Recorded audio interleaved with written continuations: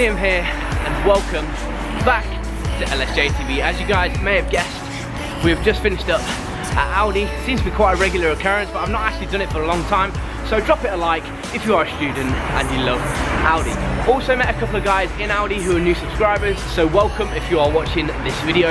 I appreciate you tuning in. So, with that said guys, I'm on my way back from the gym. Shock horror, I know. Let's get today's video started. So who watched the Super Bowl last night? I had £2 on the Patriots to win by 7 to 12 points.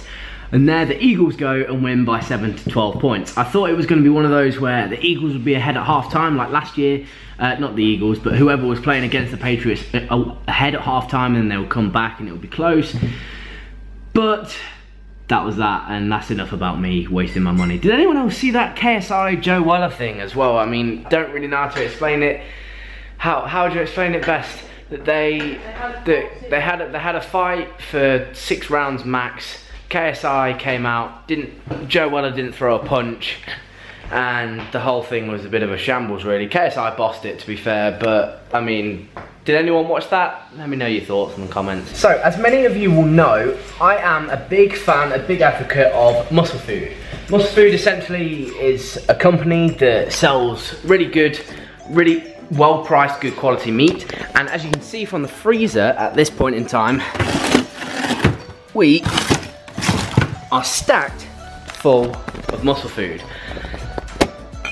The only thing with that is that it's all frozen, all in the freezer, stacked away, out of sight, and I forget to get out tonight's dinner. So I'm gonna have to have a snack. Luckily, I have a protein bar, which actually came in the Muscle Food bundle. They do loads of bundles, and this came as like a freebie in the one that we just got. So I'm gonna snack on this while this defrosts, and then have that in a couple of hours time. Okay, so here is the bar. It is Fulfill bar in the white chocolate and cookie dough flavour. So I've waited to actually try this on camera. Been waiting for a good, probably what, a week or so? Probably a little bit more than that. And there's 20 grams of protein, 9 vitamins it says, and it's low sugar. So it seems like a pretty small bar, so excited to see how it tastes. Oh, okay. Interesting. Smell that. Right, so white chocolate and cookie dough, Fulfill bar, official taste test. Oh, it's chewy. That's good. I like that. Try it. It smells pretty. So this is Charlotte's unbiased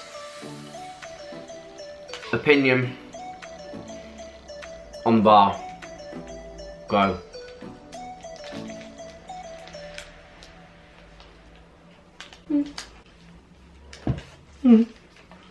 It's not as good as the Piazza. Well, I like it. I would give this a solid 7 out of 10. I'd give this an 8 out of 10. I really like white chocolate though, so I'm a little bit sort of leaning towards it because I love white chocolate and cookie dough. And it's a white chocolate and cookie dough bar. Hey Charlotte, I'm going to change my review of that bar.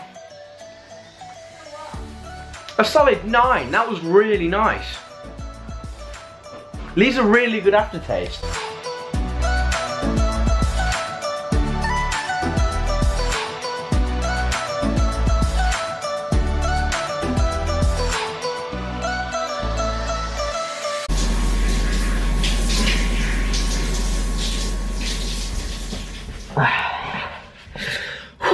Right, so as you guys will see by the title, there's something that I kind of not want to get off my chest. I just want to kind of, I just need to like rant about it purely because I don't let many things get under my skin with sort of social media and what the things that people say and things that people do. But this bothered me a little bit, and not for the reason that you're gonna think. On the video of my 100 kg bench press, I had a comment that says, you should use a much more beneficial grip, wide grip, you would get much more benefit from it. and as if to say that I was using improper form because I have a relatively narrow bench press grip. Now the reason I have a relatively narrow grip is because it hurts my shoulders if I go too wide. I come down, I'm actually capable of getting more of a range of movement if I come down with my shoulders, with my hands, sorry, narrow. As you guys can see here, I can fully retract. I'll show you from the side view. If my hands are here, I can fully retract. Whereas if my hands are here, I can get to here. You guys see the difference? See the difference there? Here, here. So as you guys can see, I know in myself, in my own body, that that makes a big difference. And what do you have to do to get the most muscle gains? Have the biggest range of motion. And so, let's talk a little bit sciencey for a second here, right? The wider your grip is on a bench press, the more you are using your chest and the less you're using your triceps dominantly, right? Whereas if you have a slightly closer grip, you are using a much smaller muscle group, i.e. the triceps, more so than if you are using a wider grip. So I did a poll on my Instagram. After this comment, I got thinking, I was like, right, okay, let's do a little social media test. Let's see what the on the grand scheme of things, what people think. What's harder, wider grip, sort of, you know, a normal wide grip, or a general narrow grip? I did this poll on Instagram and I have just over 2,000 followers on Instagram. Of that, I probably get a few hundred views on my story, and then of that, I get a very small percentage of people who actually vote in the poll. So I managed to get 50 people to vote in this poll. I gave it 24 hours until I took a screenshot, and 50 people, 38% of people said that it was harder to do a wide grip bench. That's 19 people out of 50 that think it is more difficult to do a wide grip bench than a close grip bench.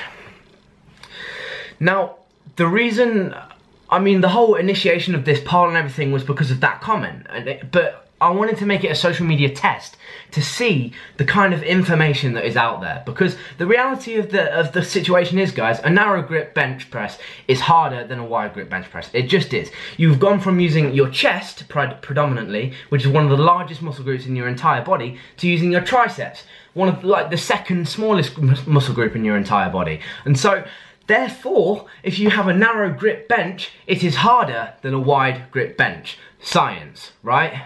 That's the thing that sort of bugged me, and I wanted to see how much false information was out there. And I'm sorry if you voted for a wide grip bench and you're watching this video, but this is just the reality here, guys. This is maybe, of course there's going to be individual cases that find narrow grip easier than a wide grip, like a little bit like myself. Mine is relatively narrow because of my shoulder, but I'm very, very doubtful that 38% of people are in the exact same boat as me as the reasons why they use a narrower grip. What I want to get across to you guys, and the reason it bugged me so much, is because social media, especially the fitness industry, has become so saturated, and so saturated with just false, fake, just bullshit, just lies, and people are being filled constantly with this fake information. If you buy this program, do this, you can do this. There's this quick fix that you can do to get this muscle gains. Like, and there's even people who are on steroids lying about their natural status, saying if you use this plan, if you do this, then you'll end up looking like them. There's just so much fake information out there.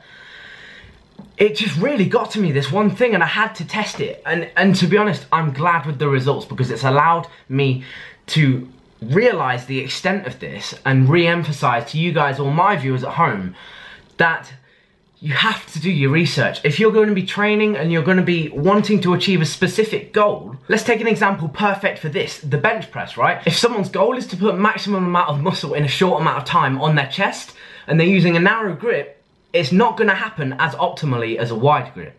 The reason is, you're predominantly using triceps, and yes, maybe that does mean because I have a slightly narrower grip than average, than the norm, my chest will develop ever so slightly slower. So I do other things to compensate for that. I do lots of chest flies, I do lots of press-ups, I do lots of incline bench as well, which is key for building that upper chest as well. Do not forget incline, do not neglect it. And what I wanted to get across to you guys is that if 38% of people, yes, there was only 50 of this sample, but 38% of people getting this wrong, and I'm sorry if you were one of those people, but I had to scroll through, and these were people who had fitness pages, these were people who were personal trainers, these were people who have been to the gym for years, and they're still saying that this is the case. It really makes you think, how much fake information is there out there? How long have these people been fooled for? How long have these people been told a lie? And one thing that I hope you guys can get from watching my channel at least is solidly backed up information. You know, I've got my qualifications now. I'm doing this. I never used to know what I was doing, but still even back then I knew that wide grip would be the better. Anyway. I suppose the moral of the story, guys, would be to not believe absolutely everything you see on social media. If you follow someone and you look up to that person, that's great, and I believe that everybody should have someone like that in their life. However, if that person doesn't have the credibility, if that person doesn't necessarily, I'm not here saying that I'm fucking God. I'm not here saying that I'm personal trainer expert. Like, I'm not. I'm learning every single day.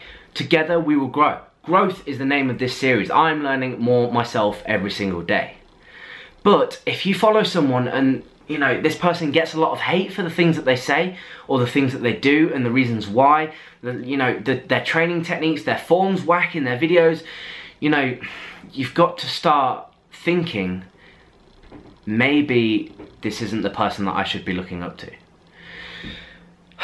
And so, I mean, I've gone a little too deep with this, I think, but one thing that I will say is just, don't believe everything you see on social media.